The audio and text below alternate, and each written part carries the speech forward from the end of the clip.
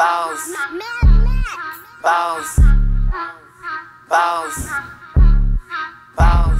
Yeah, we on Boss Talk 101. Yeah, we gon' talk, we gon' have fun. Hey.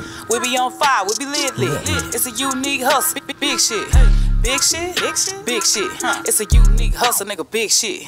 Big shit, big shit, big shit.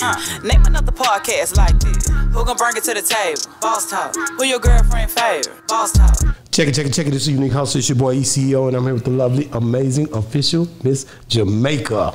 What going on, Amadeo? Man, hey, man, listen, man, we down here in H-Town, man, getting down, man. You know, these guys right here, man, once I started looking and learning, I couldn't find out the sound is going down with these guys right here, man. You can't come down here and not talk to these guys, man. Yes, yeah, Luckett be done. What's going on? G&B Productions. G&B in the building. G&B Productions, man. Yes, sir. Man, thank y'all for coming on the show, man. H-Town, man. Thank you for having us. Thank you for having us. Man, you know, y'all, I'm going to be real with you, man. It's kind of intimidating dealing with y'all. Y'all done put the sound down, you know what I'm saying? You know what I'm saying? It's kind of intimidating. Like, man, we're 21 years and going. That's a long time, man. We've been going some time. Man, and how what is 23 years? Yeah. How do you keep it going though? You gotta love what you do. Love what you do. How did y'all even get together? Because y'all went to high school together. We're from the same neighborhood and we met in high school. We met in high school. And is this what y'all always wanted to do when you were in high school? We started off rapping. Yeah. We met each other rapping. He had a record label in school. Yeah. I was borderline rapping. And we met, and it's like, you rap? All right, let's rap together.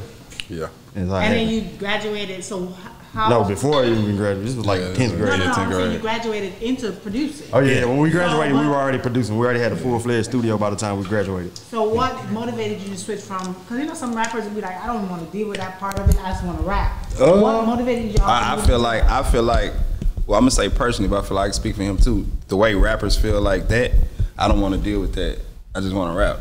I think we both kind of like, I don't want to deal with that. I want to do the other stuff. Cause I mean, when I looked at it like one day, we look up, and we call ourselves rappers, and we look up a year later, and we got 2 songs. Yeah. Oh, really? Rapper. That right there. You got 2 songs, you know, rapper. But we talked to all the rappers and would network with the rappers, and we were more in love with, like, I used to want to be a DJ, little stuff like that, being the behind the scenes. I feel like did it. Producing came from because when we were rapping, we didn't know where to get beats from.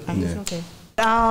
Okay, so how old were y'all when you started? You say you graduated high school, and that's when you started doing the producing. No, we were producing before. Before you did that. By the time when we met, when we were rapping in 10th grade, let's just say, probably about a few months later, we realized like we're gonna stick on these beats. Yeah. So when did you switch from just okay, I don't want to rap no more, and why? I think we did like one song. Yeah, we did a song, but we liked making the beats better. We had to make our own beat for that song.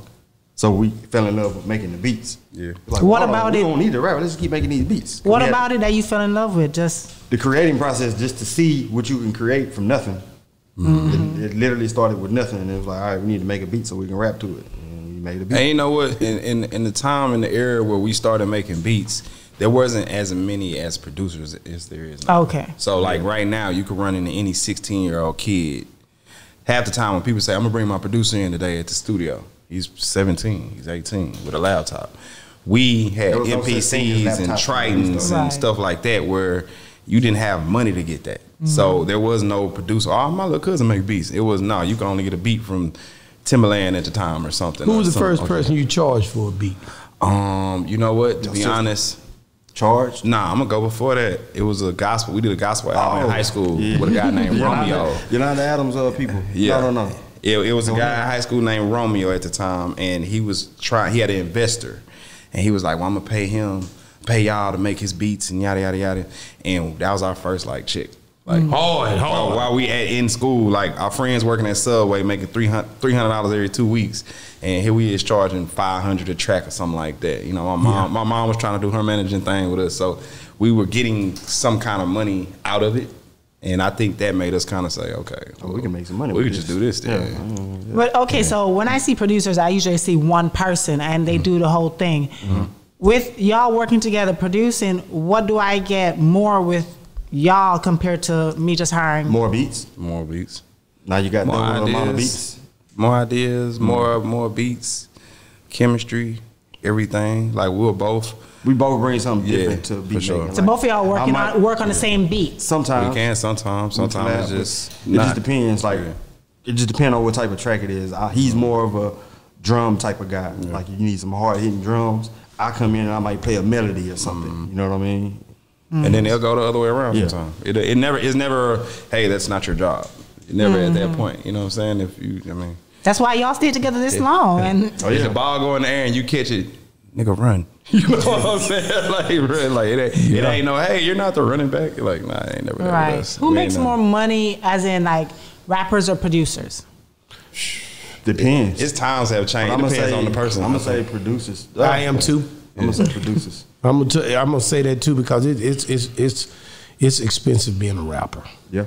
Like they have this thing where they have to get out there and image. That image. Producers don't have an image. They don't have to. Behind the scenes. We blackface. You don't even know who we are. They don't have to. You got to talk us into doing stuff like this. That's right. That's rappers exactly are dying to come to do probably this. count on one hand how many times we done. Get back in that mind. Interviews like they get on us all the time because we don't have like a publicist or a manager, so they get us on us all the time. Like for this many years, y'all did this and y'all did. We just really started doing podcasts, interviews, and stuff like that. Because it's not even that. We're like, I think it's more of this. There you go. Yeah, we got a session today, so we can't do it. Well, we got to work today. We can't do it. This is the new world order. Yeah. They don't even sound right. Like what? This is the new world order. This is what's going on now. You guys are dope, and you guys are definitely great.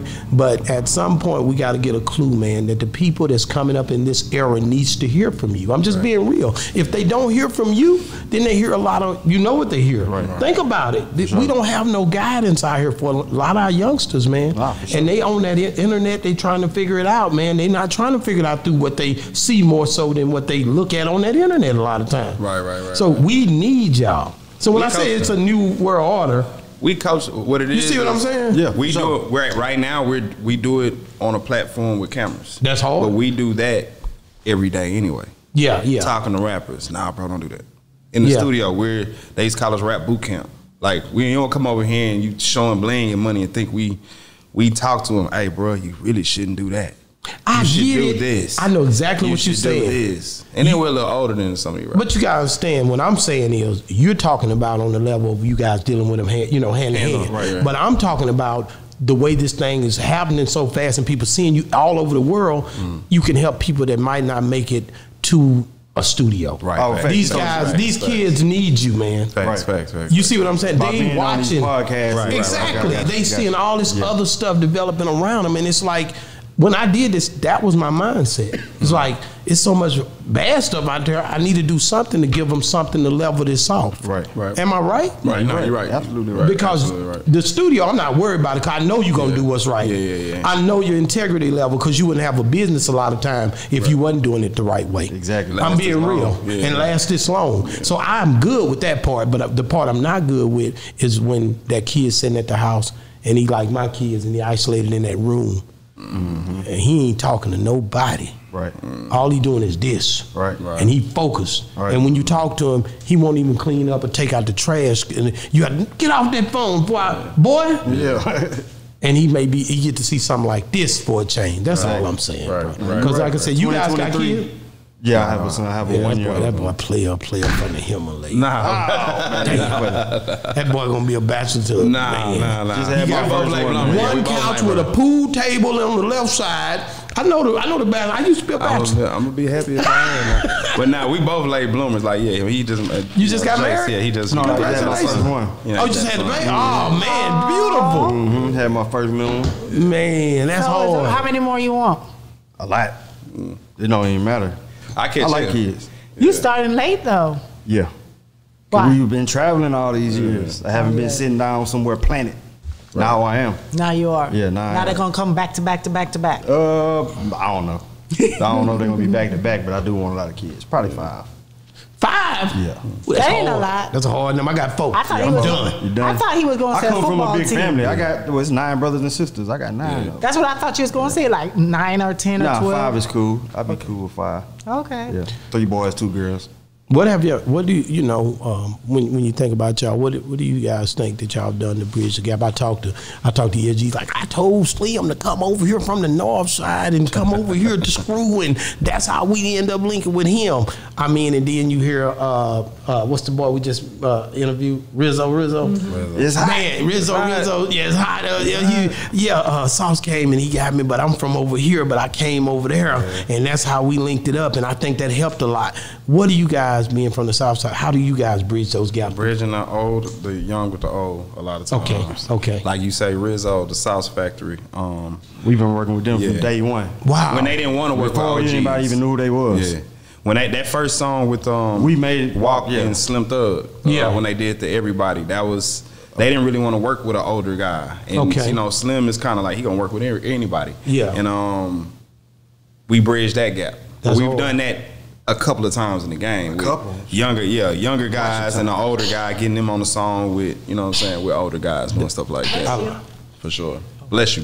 Yeah, bless you. Yeah, you funny. You funny, bro. Y'all dig your personality. You funny, bro. Yeah, brother. Bless you. Your camera's on, bro. No, man, but no, like you guys, man. When you think about the Houston sound, man, you know we interviewed B King, man, and he got this. He got B King career too. Yeah. Correct, but he got this sound over here, right, to me. Like the music, he the new Luke Houston. I'm serious, he different, And then you got you know, that old sound, you know, that basically when I hear Kiki rock, I know what I'm gonna get. You know what I'm saying? H-Town sound. So like for you guys to be able to switch, like you just said, you done some work with B King, right? We done work with B King. Okay, now you done some work with Kiki. You done everybody. We came in at the tail end of the old generation. And we're in the new generation. Chose to? Chose. We got we work with Chose. For sure. Okay, there's nobody in Houston that we don't work with. But transparency becomes a thing. Like, how are you guys so, you know? Because we've been around for so long, people know to kind of reach out, or we reach out. Yeah. We don't wait for somebody to call us. We're going to reach out to them. Hey, we see you working. What you got going on? Pull up. Make this move, yeah. A lot of stuff we do is not on camera. So it's not posted. We post, but we don't post as much. So of course, it's a lot of stuff that happens in the city that our name doesn't go on. Yeah.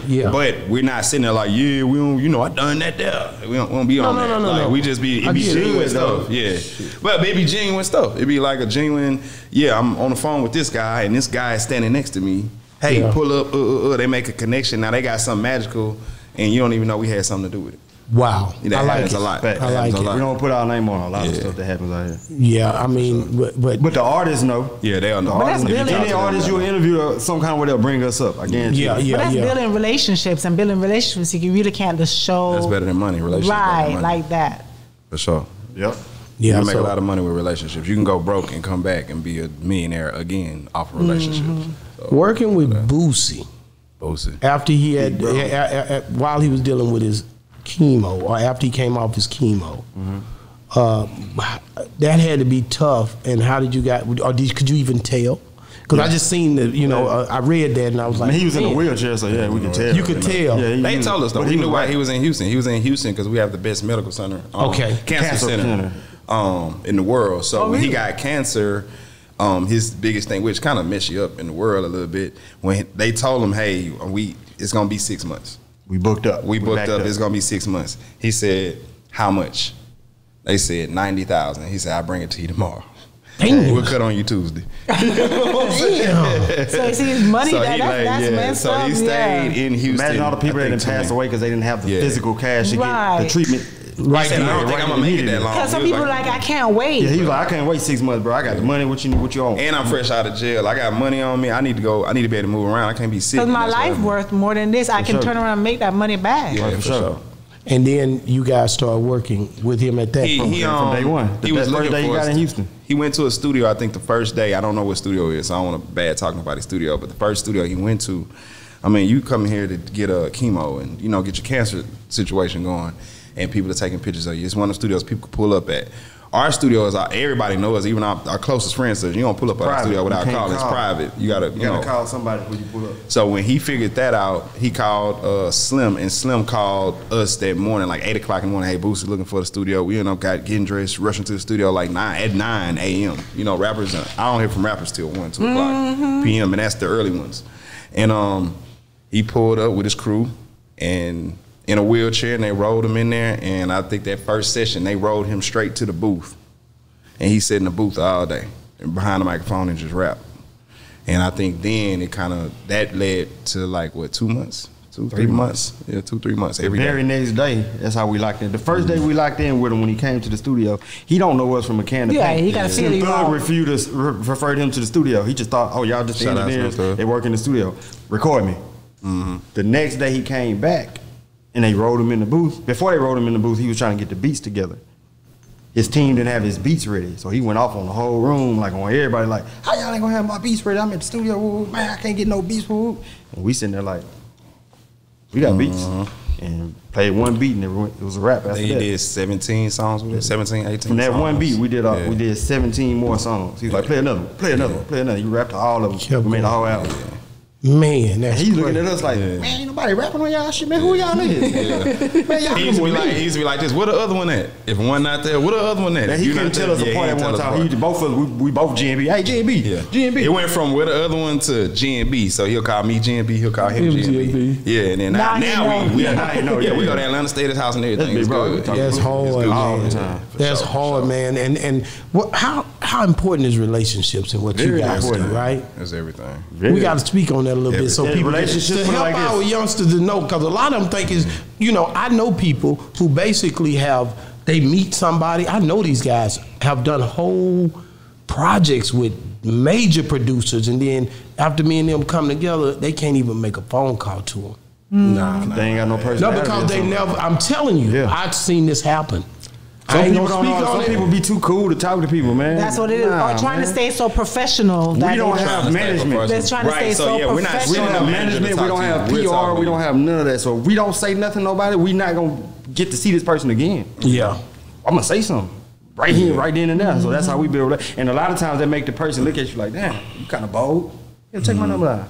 Man, I'm gonna use it. That's hard. But you know what too? I noticed we have a lot of relationships with people that we haven't even worked with. So when you'll see us work, you don't even realize this is a relationship that's been going on for 3 years. That we would come by the studio, and we've never made a song. And then now we're making songs, and you think, oh yeah, y'all met now. Nah, we've been rocking with them 2 years already. Just every time they come to the city, they come fool with us. Wow, that's you know hard. what I'm saying? We'll have those kind of relationships also. So outside of yourselves, who do you think? And then this goes to both y'all, because y'all are both not gonna have the same answer. Hardest producer ever. Ever? They might not have the same. That's what I said. They're not gonna have the same answer. I'm gonna go. I just want to hear I want to hear what they say. You want to start with B? That's impossible to answer, but I have to break it down like how the hardest producer ever. And I have to break it down like in our world. Yeah. you saying in our world? What you mean? Matter of fact, top three. Let's do the top three because we do ever. Right, top three of all time, dead or alive. I think we can agree on one. No. I want to hear separate from yours. Okay. I would say Drummer Boy. Mm-hmm. You like That's Drummer Boy? number one? Let me tell you why. That's your number one. Let me tell you why. It's not number one because I can't put them in order, but let me tell you why Drummer Boy is one of the greatest. Because we friends with Drummer Boy too, by the way. Wow. Let me just say this. Drummer Boy, it was one night when me and you was in Vegas, and I shut it down. I had on all white, and my guys with me. It wasn't an all white party, nigga. And you came to me and asked me, "Hey man, let's take this picture, nigga. You remember that?" Because the old man has still got it, nigga. 1, 2, click. Yeah. And the picture on the wall at the store, nigga, I got proof. It's still there. We kicked it. All right, so boom, Drummer Boy, I'm gonna say this, because from in our era, we're the same exact age. We come up at the same time. He hard, man. He was tearing up. He tore up everything. He had an era, didn't he? He had a run. And you couldn't escape him. Yeah. And he single-handedly made us step our game up. Yeah. In producing. He's like, oh nah, because he doing what we trying to do. Yeah, like, we were trying to be those guys that that guy that he was like working with everybody. Yeah, we were trying to do that already. That's hard. But we had Houston on like he just had the whole world because he was in Atlanta. We were in Houston, and the whole world was going to Atlanta at the time. Right. Wow. So yeah, he we thinking that the eyes were coming to Houston because of the steel tipping and all that. So we coming in Houston and we gonna do what you know what I'm saying. Yeah. He went to Atlanta and that's where the whole game went. Damn, boy, that's good stuff. But Drummer Boy, Dr. Dre. That third one gonna be hard, man. Cause Dr. Dre, Dr. nigga. Dre for sure. He gonna always be. What's the hardest song he ever produced? Hardest song he ever produced? Let me see if this nigga gonna get it right. You know? Nigga, I got mine, nigga. Let me see if this nigga gonna get it right. I'm gonna say to me, hardest song. Let's see if this nigga gonna get it right. Ride. Hell no, man. Off the Chronic. Hell no. Hell yeah. That's what he say. Hell yeah on that song. Oh, let me ride. That's my favorite. Hell yeah. That's my favorite album ever. I'm gonna say that In the Club by 50 Cent. I love that beat. Yeah, I mean, he didn't even make that though. He didn't? Nope. Who made that? We always heard Nephew made it. That nigga bad. That nigga bad. Whoever that is. I'm talking Dre before he had programming. That's what Timberland. I mean, you had Timberland, you had Nephew, you had Mailman, you had Danger Hands. All these guys. You had Scott Storch. All these guys were Dr. Dre at one point in time. He signed them and they made the beats. He put his stamp on it. Yeah. But the song I'm talking about, Let Me Ride, Dr. Dre made that. Yeah, but at the Chronic, you go back to the Chronic album, man. I don't know, man. I don't know if I'm riding with Let Me Ride. That's a bunch of bangers on that song. Am I right? What you think? That song is I'm finna get it started. Wait a minute. So no, I don't know about that. You can put that song on right now and it sounds like you got Let Me Ride today. What you think? Let's be honest. Let's see. Oh, you talking about Let Me Ride? No, just that album, that Chronic album. That Chronic album. All right. Let Me Ride was the hardest one. To me. On the Chronic Sonically, you gotta listen to it, man. It's mixed perfect. It sounds good, and it still sounds like it was mixed and mastered yesterday. I can't put it up against nothing. What do you say? What do you say is your favorite? I'm trying to think, man, because that nigga and that's a remake. He remade that beat to where you thought he used the I forgot whose sample it was, but you thought it was their song still. He remade that so perfect. That nigga was bad, man, on that album. That whole album was banging, man. I had that whole in the car banging. I'm gonna play that when we leave here, matter of fact. It was a dude he had on there, man. It was man. Damn, I'm trying to think. I know the song, it's in my head, but I can't. I think it was a nigga. Dang, High Power, man. This dude. High Power, that's on there. Yeah, that's that dude. That dude that's talking on there. Yeah. Who was that? I don't know, but I'm just saying. You gonna say it and I'm gonna be like, oh yeah. Yeah, no, I'm just thinking about that beat. That was a good hard beat. What? That was a hard beat. So I'm just looking at the beats. I'm trying to, these songs got to come old. You got to click back in. They got, the album had the leaf. I see the leaf, nigga. I see the leaf. Look, when you ask me, I say I'm looking at the leaf. I'm looking at the leaf. Go to first, the leaf, and then you can ride on through there. Snoop was on there. Didn't they diss Easy on there? Introduction. Did they diss Snoop on there? I mean, Easy on there. I think Easy. No, that was the other one. He's not on the credit. Mr. Buster. Where he's not on the credit. Was that a different album altogether? At that time, when he dissed them on Let Me Ride, I think. On that album for sure. Was it Let Me Ride? No. You can remember in the video he had Easy. That's what I was talking about. That was from the Chronic. That was old boy. Easy song. He passed away too. Yeah, he did. Johnson. I posted that. AJ Johnson. I remember when he passed away. But that wasn't on that Chronic. It was right after though, wasn't it? Yeah. No. What was right afterwards? That when he dissed Easy on that. He dissed Easy on the Chronic. That's what I'm saying. But I'm talking about that song. It wasn't on there. Or if it was, that might be the hardest beat might on be there. On Snoop album. I know what you're talking about. Is that song on Snoop album or on the Chronic? I just remember the video. One where he holding the sign up. Yeah, he running around. Work for food or whatever. Yeah. I remember all that. That was hard. Y'all young. Y'all don't know nothing about that. Man, I'm gonna tell you what when you come to talking that, especially the West Coast. His dad was staying in L.A. Oh, that's why. He has my musical background. I wish I could find a picture. It's a picture with him. He had a curl. Him and I. He was Mac 10 is in my standing with Mac 10 like this. What? He a kid, little kid. Oh, like 11. That's your boy. Yeah, for sure. I'm on Mac 10 album. Yeah. Based on a true story from like 1998. Damn. Yeah. So his daddy was out there. I feel like when the Chronic was out, I was so H-Town at the time because I was here. You were not trying to hear it. I didn't know. I just didn't know. I got on it later. You popping like when you say, all right, when you say the leaf to me, I think of 2000. I'm thinking of the first one. He thinking of the first one. I'm thinking of 2000 because I got on the first one. Don't get me wrong, but when it came out, I wasn't on it. Wasn't on it. I wasn't on it. Well, I had to be on it because I was selling Chronic at the time.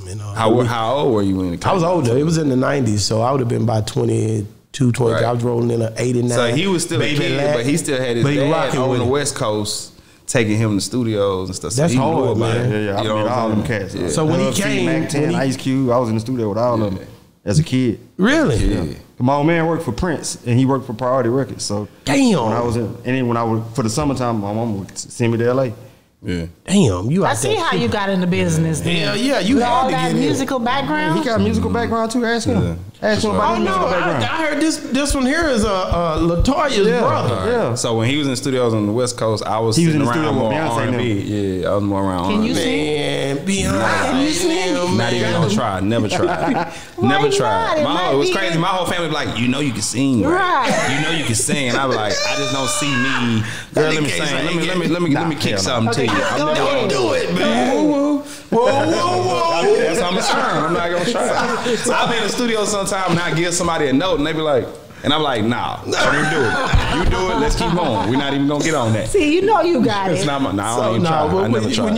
When that first happens, how old are you when she first end up with Destiny Child? We was kids. I was young. Was she older than you? Yeah, she's 3 years older than me. It's a handful of years. Yeah. So when she met Beyonce, we were going to a school called St. James in 3rd Ward in Houston. And we were kids. So, I might have been in the 3rd grade. 4th grade, maybe 3rd grade. So she was probably in the 5th, 6th grade when they met each other. So it wasn't studios then. It was as we went on and they got bigger, I would be in the studio with a lot of these guys. So yeah.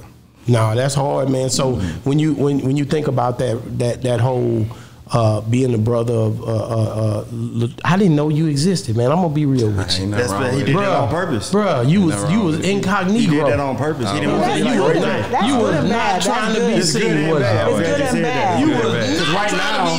We could right now if he would have been wearing it on his shoulder 15 years ago, we probably would have been bigger than where we are. Exactly. Ray J embraced Brandy as he got older. I should have been doing that from day one. That's right. But he didn't want to come up under her shadow, so I feel, bro. But on the backside of things, we get older, you should have possibly coattail sis a little longer. You know what I'm saying? Nah, but you found your own. Nah, for sure. Because it's not like they're doing the same thing. Nah. You see what I mean? Right. If it was a case where he was singing too and whatever, but I think it's different when you're a male and female. If you were a girl now, it would have felt more pressuring. Right.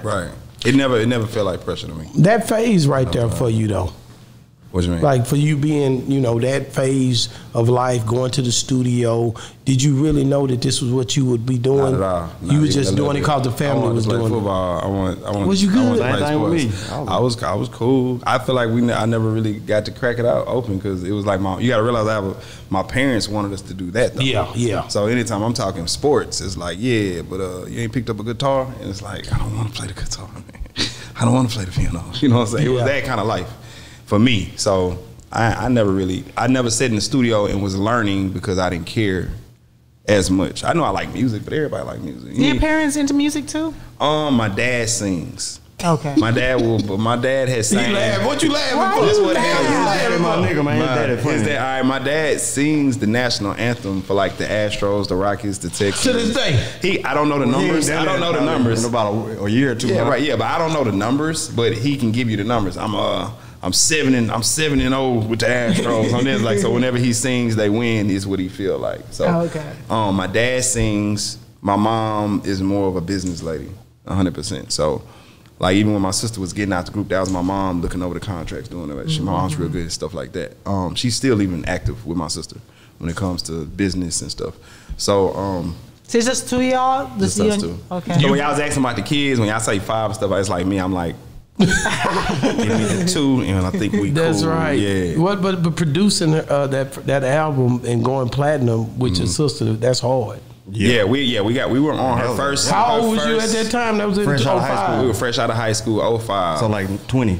Yeah. 19, 20. How did that make you feel? You was ecstatic, or you didn't even know what was going on? We didn't really know. I mean, you didn't know what the hell was going on. We didn't know. Right, how did that make us feel to get a platinum plaque? We felt like we was on top of the world. Okay, y'all did. Y'all were. Y'all did know y'all done it. We felt like that. We felt when you get a platinum plaque, you feel like that. Like we also realists. We understand where we at and where we are in this music shit. So at that time, we knew we weren't. Yeah. Even though we got this platinum plaque, we know we ain't shit. Drummer Boy was right here.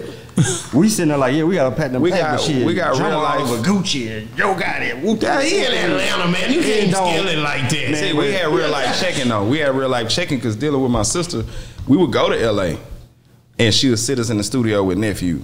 Sit us in the studio with Scott Storch. It just to be flies on the wall, JR, stuff, people like that at the time that was popping, and we knew that ain't what we trying to do. We probably need to go back to Houston and figure it out because they were, oh well, I'll just make you this kind of beat on the spot. They could play the piano, do all this. We couldn't do none of that. You know, this was before the Fruity Loops. You know, right now you go in the studio with a guy who started making beats.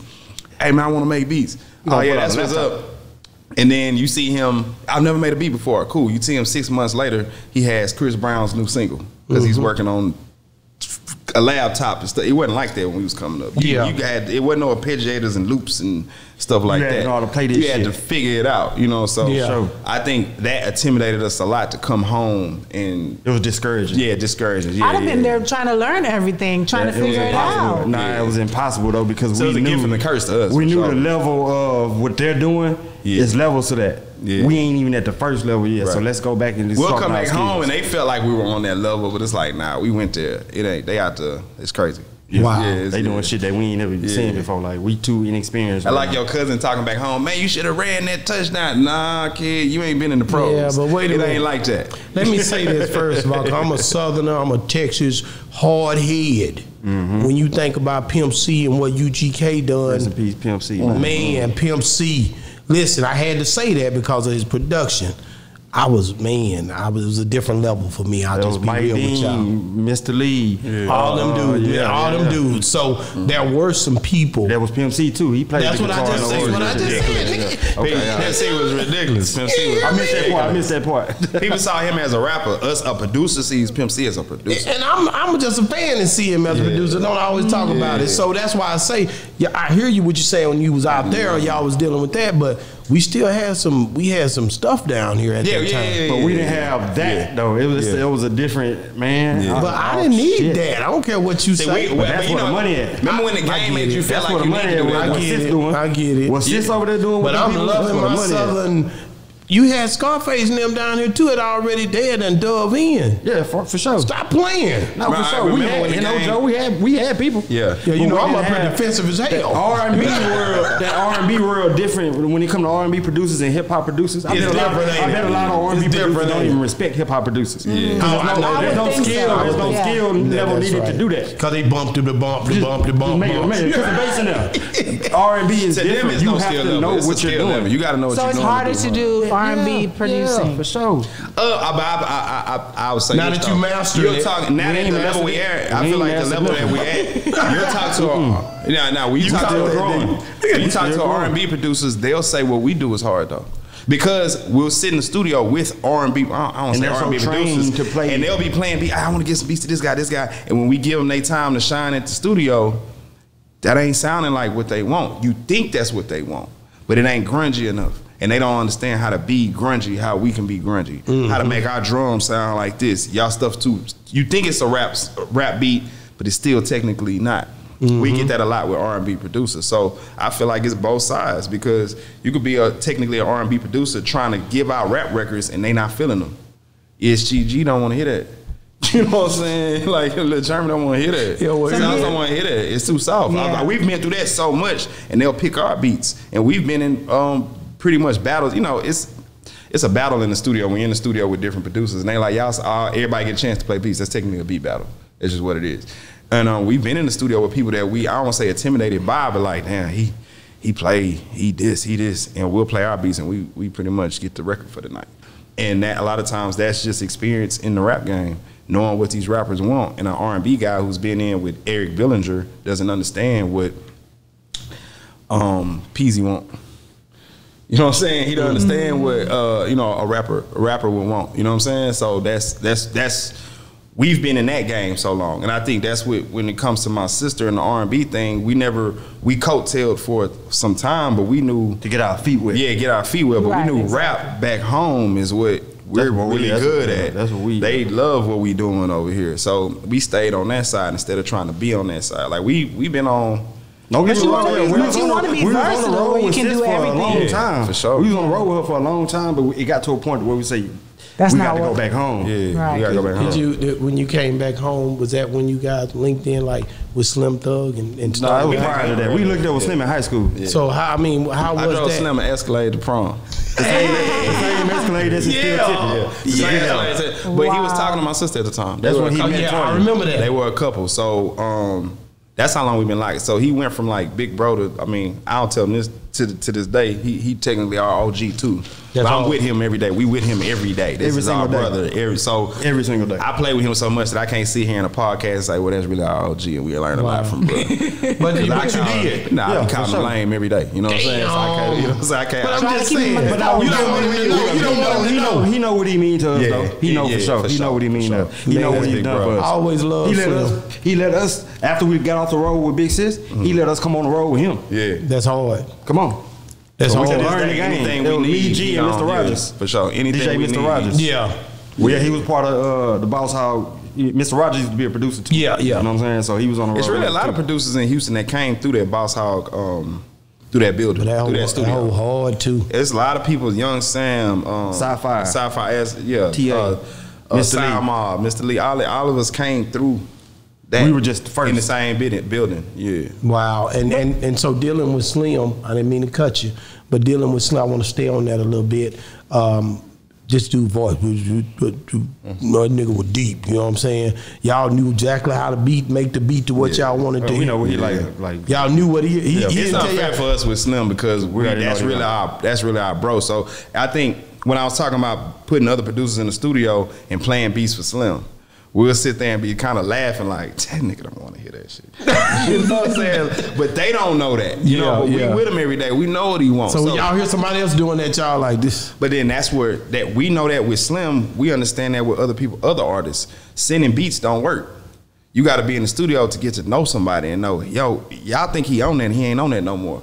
Imagine when Rick Ross dropped his first album, and everybody on his second album was probably sending him runners beats when he was on Justice League at the time. Wow. I'm on this Justice League way, but y'all haven't heard me on the Justice League because it hasn't came out yet. You know what I'm saying? So we're like that with a lot of artists. Like we have a personal relationship. Y'all think Sauce want to hear that, and he's been off that. You know what I'm saying? Yeah, So yeah. that's what we realized with. I feel like we learned that with Slim. People hard. always try to play him beats, and it's like y'all don't even realize he don't even want to hear "I'm a boss, I be this and tipping." And Yeah, a lot of people give him they songs do like that. that. It's like, It be a man. whole. Every time he playing beats, you hear that, and they be like, "Bro, he don't like rapping on that shit. He hate that shit." You know what I'm saying? But we'll know what he Y'all want. know him. That's why y'all know. know. So we know he don't want that, but we realize Did he ever that. pick one that y'all didn't think he would pick? Yeah, for sure. Yeah, he does that. And you All like, the time. damn, he picked that one. And then when he did it, was it hot or was it I not? lost a bet before. That's something to bet He ain't gonna on. want to hear that, and he was like, "Yeah, play that, run that one again." All right, man, run it again. So go ahead, babe. So okay, so if you talking about Houston producers compared to like New York producers, LA producers, and stuff like that, have y'all caught up with the game, with the technology, with everything now? Are all y'all on the same level, or Oh, yeah, do yeah, yeah. people think that okay, New York, California, all of those are Atlanta is like way ahead than Nah, they're not ahead. I think at one point in time in the game, It used to be that it way. was like that, and I think that's what we was talking about. It's an equal playing field now. No, when he said when he was saying, "Nah, we had shit going on That's down right. here," and he was saying, "Nah, but over there," I think there was a point in time in the game where if you was from here, it wasn't about shit. Yeah. If you know what I'm saying, and I can't say that we didn't get hit with that wave. Like, man, we gotta leave. We gotta leave to make it. You know what I'm saying? So we caught that a lot. We caught that wave a lot. Like, we gotta leave to make it. And now I feel like everything is with Instagram and social media. Everything is on the same level. Like. Even when it come to, back in the game, you can say, oh yeah, he from New Orleans the way he dressed. He from New York the way he dressed. There is none of that now because of Instagram. You know what I'm That's saying? right. It changed things up Everybody there. wears For the sure. same thing. For sure. You wasn't waking up looking at people from New York dressed every day.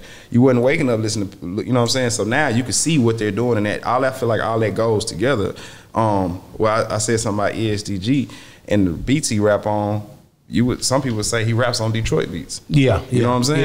Yeah. And that's just really a style of music, kinda. So I feel like that territorial stuff is kind of going away. What's big in 2023 that you guys foresee coming? Y'all can't tell it? No, we got a lot of work. We doing a lot of work with Lil Jeremy for sure. We're working on Gas God 3 right now. He out of town right now, ain't he? Yeah. I was trying to get him on He here. coming right back to us. But I was so wanting to get him this time, but everybody was like, you got to get Lil Jeremy. They like I'm going to him. tell you how you get Lil Jeremy. Get your nap, okay? You wake up at 3 in the morning. And then call him. He a night owl. He a night owl. You ain't gonna This catch him nigga Jeremy will call you at 4:16 a.m. Big bruh. I'm the same Y'all way. at the lab? Me and him. And he's gonna work until 10, 11 in the morning. Yeah. So we've missed a lot of records, realizing, you know, we grown at men right here. Yeah, Bro, it's time to yeah. shut down. Now, don't get me wrong, we go. We'll stay up all night. That ain't nothing, but we starting at 4. That's hard. We used to starting at 1 and just really locking in, staying to 7 or whatever we got to. We starting at 4. That's me. So we figured out to work with Jeremy. That's what we got to do. I'm the same way. Sauce the same way. Like I get up, I'm up. I get up. All right, you say you get up. He takes a nap and then he'll be up at 3, 1 o'clock all the way through. He'll be at 1 all the way Every through. time. You know. See, 1, I wake up naturally every morning at 7:30 a.m. Not me. No, All he right, gotta be right? up. So half the time, if you see me at the studio at 3, 4 in the morning, I've been up. I didn't go to sleep. You know what I'm saying? Yeah. And that's, we grown men. Like I said, he got a child. He got to, he on a schedule at home. So messing with them rappers, there's, taking what they got to take, drink what they got to drink to stay up, whatever. You calling me at 3 a.m., but we realized we missed a lot of records like that. Yeah. So now we realize we got to stay done. Got to go home because he got them honeydews. I mean, I got them honeydews. What's that? Shit. Honeydew this, honeydew that. Oh yeah, for sure. Honeydew that. Can you get that? She like honeydew. Thank you. Yeah. Yours. I've been asking him to do this for the longest. right. Yeah, for sure. I get that a lot. Yeah. As soon as I walk in I the feel house, so he bad. Yeah, why you think you gonna do that today? Right. Sometime another. Right. So that's the different lifestyle. But I get it. But I still like I love to get up. Like get up, man. I had them on my team conference calls at from 12 to 3. 12 a.m. to 3 a.m. Yeah, I did that You for a a while. teacher? Yeah, but I wanted to do that to see if they really wanted it. Right. Nah, but that's good though. That's how you got the ain't no clock. We realize a lot of connects we done made been like that. for Yeah, sure. yeah. And that's where our studio has done a lot because we have a relationship with a lot of these strip club DJs. Yeah. Who will have people in, they'll text us at 3 a.m. Hey, we got such and such in town and somebody's trying to do a feature with him. We open. Come on. Wow. We like that. And we've made relationships with other people that didn't want to make that relationship. You know what I'm So saying? talking about relationships, so how did you build your relationship with Yo Gotti? Well, Yo Gotti, that was June James. Yeah, we actually don't have a relationship with Yo Gotti. June James. That was June James, which is another producer out here. He has a relationship with And that's Yo how you Gotti. end up working on his last Yeah. album. Yeah. Collab beat. Now we got relationships with other people in Memphis, not Yo Gotti. Yeah. Like all the PRE guys, those are our They guys. come to the studio all the time. They Wow. come to So Houston. that's who Jay you got. Fizzle, every time they come to Houston, they calling us, GB, where y'all at? Pull it up, we on the way. They want to rock out, They do wanna some rock out, music. for sure. That's hard, man. We a lot of time We work with Dawg friends too. them. Like Yeah. it was indirectly. We worked with him with Paul Wall, and we worked with him with was it Slim? What was it? Dolph record was Paul with Wall. Paul, and I think We had the other another one. was with Slim. Slim or somebody, yeah. That's hard. But we worked with his artists directly. Big Moochie Gray, Big Fizzle, Jay Fizzle, who else? A lot of times that's Snoop. how the relationships happen too. We'll link with the guys that are right up under the guy. And then you talking a 2-year relationship. Like I say, we haven't done any work. But in 2 years, you're the guy. Yeah. That's You know hard. what I'm saying? And now you're the guy making the moves and we've been locked in. Wow. We've been rocking. Have you ever been in a studio where somebody wanted to come in and record and they started recording, but the song that they were rapping to or how they were rapping, because I look at all music now, like I listen to it, I'm like, okay, no, that's Rico stuff that you talking about. Like, has anybody, like, you've heard people, the way how they talking and rapping, you're like, No incriminating themselves. yeah, you might need to Say, son, don't do that one. Take that out of it. You be like, this nigga here got a banger, but damn. Do you say anything to them? Do you be like, nah, you might need to take that We out? might give pointers on little stuff, but you can't control. Yeah, they it. gonna say what they want to say at the end of the day. I think recently We might had tell an them it's not a artist- good idea, but you gonna We do it had anyway. recently have an artist that was You're not fighting the signing me, case, so shit, do and your thing. a gang related case, and he had like a red flag in his video hanging in the back on the microphone, and we was like, you know what I'm saying, to the guy like, hey, take the red flag down. You trying to, right now, you already fighting a gang case. You no disrespect to any gangs, but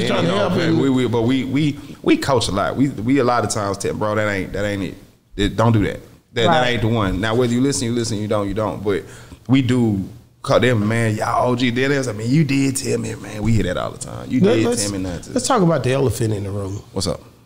I always got an elephant in the room. And it'd be something I done made up. Propain. That's the guy who pretty much, linked us with y'all. Yeah. The elephant in the room is what kind of work? I know y'all done work together, but how is it working with Propain? Propain is working. He's different. He's different. He's definitely different than most artists.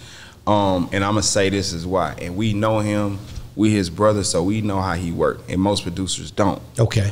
So with Pro's process is different. A lot of people go in the booth, they own whatever they own, and they just tell the guy to go. They rap 4 bars. What up? Pro, you give him the beat and let him go to Never Never Land or wherever it is that he goes, and you don't rush him. But when he gives you back the product, it's always a good product. He's always out rapping everybody. He's always, you know what I'm saying, doing that. So that's our brother. So we know how he works. So we don't rush Pro. Yeah. You know what I'm saying? We don't rush Be Pro. done. I want to hear from you because G ain't gonna just say that. You might have another perception, or y'all do everything the same. He might have a little different perception. Sauce it up a little bit for me, Don. Man, Pro trash. Nah, working with Pro. I'm gonna put it like this: working with Pro, I actually like working with Pro more than I like working with a lot of people. And I ain't trying to offend nobody, but why I say that because Pro is the only artist we have here that puts songs together. He don't just get a beat and throw a verse and hook and it's done. Pro's gonna do that, and he gonna say, "Hey, I want to bring in a guy to come replay these guitars. I want to bring in a dude to play a saxophone.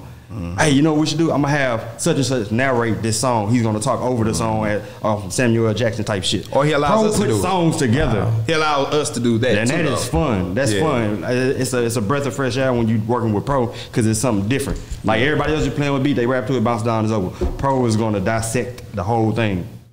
Wow. You wanna put some raindrops somewhere? Hey, put some thunder right there. Hey, you gonna make the song come alive. Wow. And I like that about Pro. Wow. When the last time y'all walked out the studio and said, you know what, I can't do this right now with you. Me and you been together since high school, nigga, you tripping, I gotta go. No. You know, Never. No. Won't be having no problem. You know what it is? I'm gonna tell you what it is. I think I'm gonna make this. I know y'all had disagreement before. we don't agree on everything, but not like as a personality trait, we're not emotional guys. We're not emotional creatures. A lot of rappers are emotional. A lot of artists are emotional. You know, they sensitive about that shit.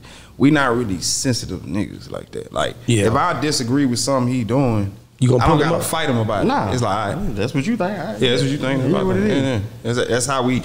I feel like a lot of relationships could work because of that. Like, you know what I'm saying? Like, we don't fire off at each other. Like, I'm in no relationship in my life do I say something to somebody that I gotta call back and say, all right, look, man, I was tripping. I didn't mean to say that. I'm not gonna say it. Okay, what have your sister ever pulled you up and be like, don't do it, you work with this or you done that, I didn't like what you done that? Yeah.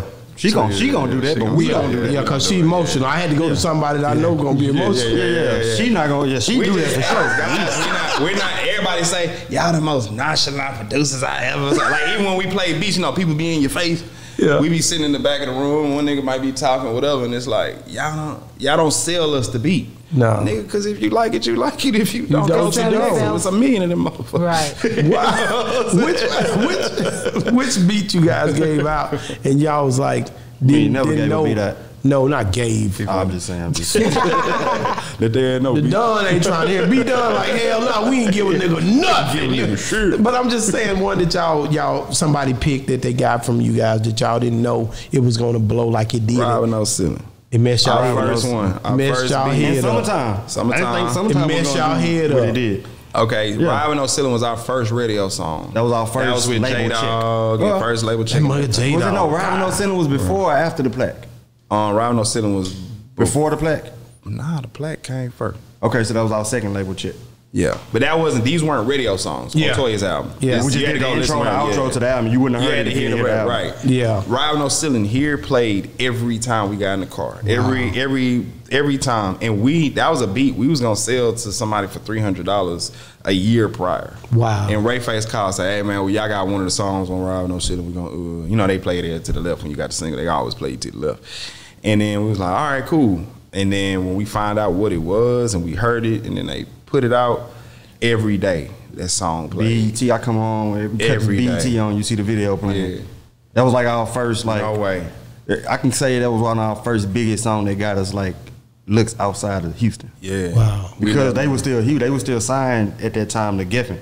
Yeah. So that music was everywhere. Wow. People heard that and our phone started ringing.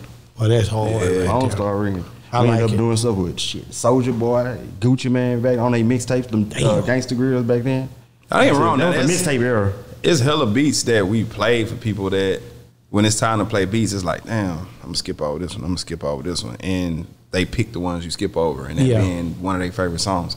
Now that's happened a million times. But as far as like Ride with No Ceiling, Blue, we didn't think nothing of that song. We didn't think nothing of the beat. You know, beat jam, but it's like we make beats all the time. I don't know how about you. I felt like that about Summertime. Yeah. It wasn't known, like when we did Summertime with Zero and Snoop Dogg. Yeah. It wasn't known that it wasn't said that this gonna be our single. We were just working on a project. And we had them 3 days a week at the time we was working on that. That was just another song in the pile. Man, that's favorite too. The night, don't get me wrong, the night, okay, it was a different beat, and they were like, we need something brighter that can play on the radio. So when we played that beat, and I remember Zero going in the booth and doing the swinging through the and it was, I think I was recording. I was sitting at the what's the name, you know, late night, you know, you tired. And he did that. What's the Folgers commercial when you wake up? Yeah, you seen it, you heard something. Okay, but Zero's good for taking taking something from somewhere else and singing it on top of it and going, oh shit, that's the Nate Dogg. Okay, nigga. Now that I think we was gonna hear it to the point where it was every day. Yeah, I remember I was walking in the club one time and I ain't gonna lie. B was doing it. B was doing this to the DJ. Yeah, he was doing it to the. He was tired of hearing it. I'm gonna be real. When we first made this song, it wasn't one of my favorite ones. Yeah. It was. So that means that whatever your favorite might not be the hit. The second one was Loving You. Loving You is the song I wanted to run with first. Yeah. That's the one I thought. I knew that was going to do something. I was like, yeah, this the one. And that other one stuck his head up and said, I'm here. Summertime. Summertime. I'm in the city. So it was perfect. We're going to hear this song. They still play. They on rotation how it was, but it still play. You're going to hear it. When as soon as that song come out and get hot, that song is part of Houston culture forever. That song's not going nowhere. Just like Ride on Foes or Ride with No Ceiling. Those songs ain't going nowhere. What? Man, that when we Ride on Foes, you did that? Man, we had a chance to do it though. I can tell you a quick story behind that song. Okay, go ahead. All right, so for one, the whole world might not know this, but we're gonna lay it on the table today. The way J-Dawg used to record, he didn't rap to your beats. He rapped to instrumentals, Eminem beats. Whoever beat was on the radio, that's the beats J-Dawg rapped to. Okay. He didn't sit in the studio and say, hey, play me some beats. He rapped to whatever he liked that was out. So boom, Ride with No Ceiling. Ride on Foes was recorded on an Eminem song. Ray Face, which is Slim's brother, who was the owner of Boss Hog Outlaws. Yeah. Everybody thought it was Slim, but it was Ray Face. No, I knew. Ray Face said, hey, I like this song he did on this Eminem beat. I need to send this to the producer, see who make the hardest beat for it. Now, he didn't know it was going to be a classic. He just liked the song. Yeah. So he sent it to us. He sent it to TA. He sent it to Mr. Lee and say, hey, y'all make a beat to this. Whoever got the best beat, I'm going to use. And, of course, Mr. Lee won. But look, but we had one. So at that time, you know, everybody sent the beats. Ray was like, okay, I think this is it. So, you know, we young. We all right. This nigga, I remember he came in, it was probably 1 in the morning, maybe 2 in the morning. We probably about to leave. He walk in there with a hard drive. He go in the main room at the Hog Pen. That's Slim Thug in the old studio. He walk in, he say, hey, y'all listen to this. Now, I don't even think he told us to come in there. I think we was in our room, and when them bells came in, whatever, and you heard J-Dawg go, yeah, we knew the because we had just made a beat to that acapella. And when them came in, it was like, oh shit, we lost, kid. I don't think we gonna be. Ours was so not that. That man, it sounded. You gotta rap. We heard the raw in the studio loud with the woofers playing that night, fresh from the. Oh man, that song sounded incredible. Man, that song sounded probably better that night than I've ever heard it. It was like, this is some crazy shit. What do you think about Mr. Lee? I had him on the show here recently. Just love, what does he mean? Man. What does he mean to you Everything. guys? Like Mr. Lee was. He don't understand. He was our mentor. Yeah, he don't know he was the one that was motivating us all these years. Wow. I think Ray used to do that to us too, though. Like, man, well, Lee did it. You know what I'm saying? He'll do that to us. You know what I'm saying? But Lee is somebody we watched. You know what I'm saying? And just had love for. He pushed us to be who we are today. He don't even realize it. And that wasn't him physically or saying anything to us, just by being around him and knowing he was the hit man. We Slim little bros, so wherever Slim at, we at. So if we go to Lee house, if Slim go to Lee house, we with him. So we was around for all of those Mr. Lee classics and everything. And like, that motivated us more than what anybody could have done at that time. Yeah.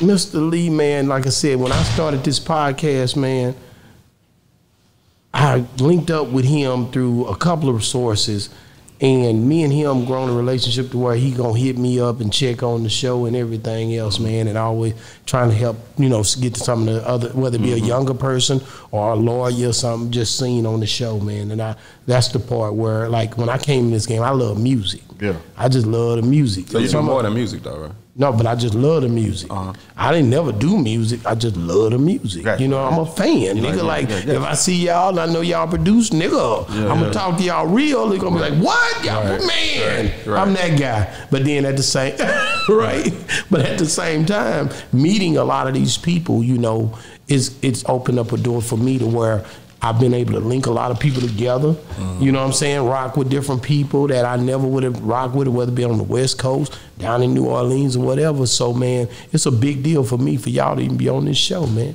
You know what I'm saying? Like Propain, when he hit me up, I'm like, who? He like, yeah, you got to do them. You don't even know. That's how bro. It's like, damn, for real. Then when I looked y'all up, I was like, damn, these boys heavy. It's more than Pro that'll probably say that about us, though. Wow. Not to even talk like that. Pro is the one that's like, man, y'all got too much going on. I hear from Pro. About this shit, man. He be mad at us. All right, so how I was saying earlier, we don't do interviews. We don't really do podcasts. I don't say we don't do them. It's just, it's pulling teeth. When you don't have PRs and managers and nobody's reaching out. I like that. Y'all like me. Yeah, like you make your own decisions. That's all you say. We go, it's work. And then even when we look at our catalog, a lot of times people say, man, how do you feel about this? It's like, bro, it's just work. That was another day at work. Yeah. You know what I'm saying? So we do this every day. It's stuff that's gonna come out next year that we probably thought nothing of. It was just, that was last night at the studio. You thinking it's not interesting to tell your story? That's what you think. I think and it's hard too. But the story hard. You know how many people have told me that? They were like, bro, people want to hear that shit. That's and right. For me, people just say, how was your day at work? I don't talk about that shit. It was some niggas and some backwoods road. We making some music. You know what I'm saying? But again, my thing is definitely the fact that. And these are classic nights. That's right. And we don't realize they classic nights to some 3 of the years later. stuff y'all ain't telling me right now that happen in that studio. A lot of stuff. Some stuff you can't talk about. Some stuff you can. But at the end of the day, some stuff you be like, damn, that was a hell of a night. But to you just like you really ain't tapped into it like that, because to you it was a hell of a night, but you like to somebody else it might be nothing. You know what I'm saying? We talked about this the other day, like how we don't do interviews and stuff, and we never really got our story out there because nobody has brought it out of us. Anytime we do interviews, they don't ask the right questions. Well, so we that's why I was like, I don't like doing interviews. They don't really ask the right stuff. I think somebody has to ask you to do it, to ask you to get it out. I think the thing is, you gotta understand, they gotta know your world too a lot of time. But also the way we do it is more open format. So it just pops out. It just pops out. I think ours is dope, but because of that. I like this. I love this is way better than a lot of the interviews we have done, because they ask the question, it's like, nah, they too serious. That wouldn't. I don't give a damn. It's the truth. Nah, we had. What did I love the culture. This is for the culture for me. Now, what you were about to say? I cut the hell. No, I was saying, no, you good. I was saying that we love what we do, and like I say, it's going to work every day. So that's like asking a lawyer, how was it at work today? How was it in court today? And he's like, man, pour me a drink, bro. Like, let's go play pool. Like, you don't want to talk. Now I don't say you want to talk about it, but it's work. You know what I'm saying? But it's not work where it's like, I hate going to work. You love going to work, but everybody don't got a job. But like you say, we'll have a classic night on Tuesday, and here comes Thursday, there's another one. Yeah. And Friday, there's another one, because they still in town. Probably have one tonight. Yeah, right. And we don't really know. We don't really, it's just work to us. And then later on, talking about it on a podcast, you go, Man, we had a time last time that like you know what I'm saying, whatever, like it be like that. So a lot of time, and nothing's really playing. You know, a lot of people, you know, nothing's really playing, especially sessions. You know, a lot of times the best sessions are the one where, hey, let's give a Lil Jeremy or something, and we just think it's Lil Jeremy tonight. Wow. But such and such is in town, such and such is in town, such and such, and they all like Lil Jeremy. So they're calling him. Well, we're coming to wherever you are. Yeah. I'm at G&B, and they come here, and now we got this nigga in the studio, that nigga in the studio, this nigga in the studio, They try to come up with something to do a track. Yeah, and it's like, damn, nigga, what's the name of here? What's the name of here? I'm gonna feel like my starstruck moment was Boosie, though. What it was? Why? It was Tell me why. because it was the moment that the first time we were playing a beat, and it wasn't even our beat. I think I was recording them, sitting at the what's the name. He was out before you say that. The reason why he say that is because Boosie and Webbie were our favorite rappers. Period. Before, we from Houston. Boosie and Webbie was our favorite. Yeah, but rest in peace, Pimp. I love you, bro. But goddamn, Boosie and Webbie was goddamn. Well, Pimp was the reason that happened, but at the end of the day, Pimp's my favorite. Pimp was I'm an older nigga, so mine too. You know what I'm saying? So, but I get it. I understand why. Because Webbie and them went hard. They was time. raw, uncut. Boosie and niggas like Savage Life. And when we would do early interviews and they would say, who do y'all want to work with? This is before we ever worked with them. They were, who would y'all want? And most people say Jay-Z. We answered the same time. We'll always say Boosie and Webbie. Let's go. Boosie and Webbie. We will always say that. Wow. But that's because we're from here. We were so close to there. That was that's the kind of music we like. It was when the first time I was recording Boosie, he was right here to the right of me. And your beat was playing and he was rapping. What he do, he rap everything and then he gives somebody his phone and he literally raps to them. And they write it that you be on your shit. You know what I'm saying? Whatever. He do that. He gonna do that. He gonna be like, He'll rap out loud. Somebody's supposed to be writing it down in their phone. You gotta start rapping what he doing. That's what he do. That's how he record his verse. And I remember him rapping and he hit me on my shoulder and was like, you like that shit? What you think? And it was like, you the greatest. Did I say that? No, you can't say that. I say, nigga, that shit go out, nigga, go on the booth, nigga. I put my gangster shit on. Inside, you're the fucking greatest pussy.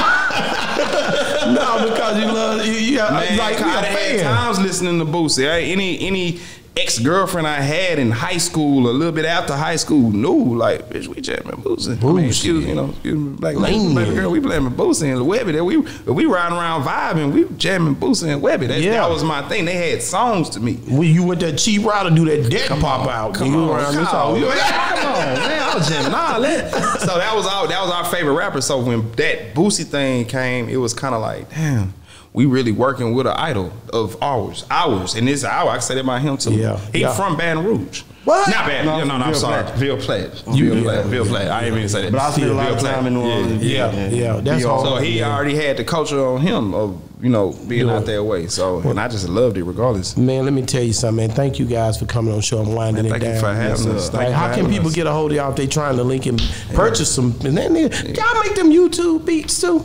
Them YouTube beats. See, that was a question that we'll send niggas to YouTube when they so want to play though. You can type in G&B or G-Luck and beat on somebody that's made like a G&B type beat. These youngsters throw their beats they do that. on the YouTube. Oh, y'all never done ever. I'm telling you what they do. I know what they do. I always tell people to go to the YouTube. I be like, man, nah, like, but people, oh man, I don't got beats, I can't rap. You can go to YouTube and get any fucking beats you want. But you can't. It's still you got to double back if it blow. Half time they don't know them niggas. But most people that put their beats on YouTube are trying to get discovered. We weren't trying to get discovered. I agree. If we wanted to get beats to somebody, hey Slim, hey Boosie, hey Big Sis, you can send this off to us. Or we already had people that we can hit up. We didn't have to put them on YouTube to get discovered by so that's because you guys are from a different era. Yeah. Right? Yeah. And then we looked at the internet stuff like, I ain't throwing my beats. That's right. You check it, man. I got quit.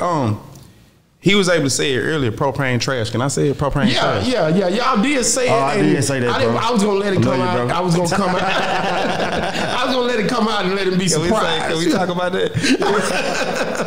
Thank y'all so much, man. Love you guys, man. I appreciate y'all. Keep God first. Yes, sir. And, man, always family and God. Yes, sir. Always, you know what I'm saying, if you're in Dallas, come see me. If I'm in H-Town, I ain't going to lie and put y'all back behind these mics because y'all story need to be heard. We got some later this week. We got Trap Boy Freddie later on this week. That's we got Dallas stories too. You ain't asked about that though. Yeah, we be in Dallas. We like from Dallas. My sister got married and lived in Dallas for a second. I know that. I know that because of Mike. You might not know Mike, Money Mike. Mike. Money Mike. Why I know that name? You talking Mike with Puka Leroy brother. I think I know what Mike is talking about. He was in the wedding. I know exactly what Mike. I know exactly what Mike is talking about. Shout out to Mike. I know exactly what he's talking about. Shout out to Mike. I rock with him, man. So at the end of the day, bro, just make sure you guys don't forget about Boss Talk 101 because we gonna come back. We got numbers now. We locked in. I'm definitely gonna make sure I'm gonna lock y'all in. I'm gonna make sure like I did at Propain. Next one at our studio. Yeah, for sure. I'm come over there. We gonna send folk your way too. We gonna send folk your way. I heard about it. That's why y'all here because I was like, man, if I get them, it's up. Nah, you might get some other interviews while you're there too. That's hard, man. We're gonna be on the West Coast doing about another. Yeah, we traveling to do this too. 2 weeks. Okay. Yeah, so we've been to California. We did California. We did having some fun. LA. We did Chicago. Yeah, put up the cameras, talk to people. I need to go to Memphis too. Huh? Memphis yeah, on we want to do that. We hadn't been to Memphis. Not for that, but I've been down there a lot of times. Okay, Memphis on fire. Check it, man. Hey, man, appreciate you guys, man. Yeah, man. Hey, man. GNB, man. Check it, man. It's been another great segment of Boss Talk 101 where the bosses talk. And we out. Yeah.